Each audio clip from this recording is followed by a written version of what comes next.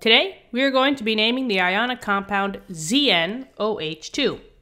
Now here's a trick, guys. If you see that your compound has 3 or more different elements in it, you know that you're dealing with at least one polyatomic ion. So it's always best to identify the polyatomic ion and then work from there. In this case, I do have 3 different elements. I have Zn, which is zinc, O for oxygen, and H for hydrogen. So let's identify that polyatomic ion. Remember, guys, though, polyatomics are never going to be on the periodic table. You have to memorize them. So I wrote down the one that we're going to be using here.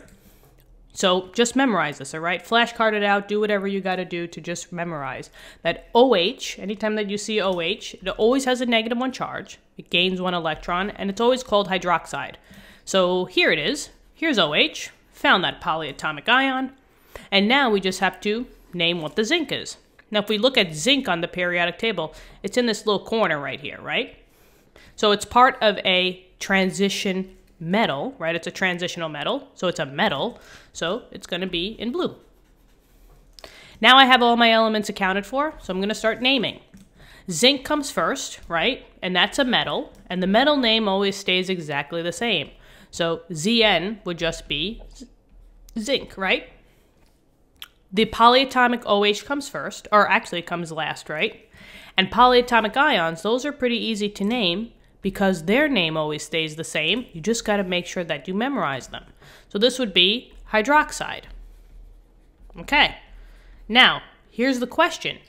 All ionic compounds, right, if the ones that have a metal in it, do they need a Roman numeral or do they not? Well, it depends on what the metal is. Now, this one, zinc, is in our transitional metal group. So you would think that we would need a Roman numeral. However, this is one of the exceptions, so star this one out, guys. Zinc only has 1 charge.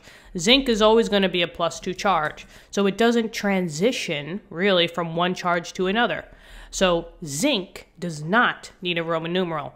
So we are done in this case. So ZnOH2 is just zinc hydroxide. You do not need a Roman numeral because we know the charge of zinc, always a +2. Thank you so much for viewing the video. I really hope this helped. Let me know in the comments, all right? Yeah, I hope you guys are doing well, and let's keep studying hard. I'll see you in future lessons. Take care. Bye-bye.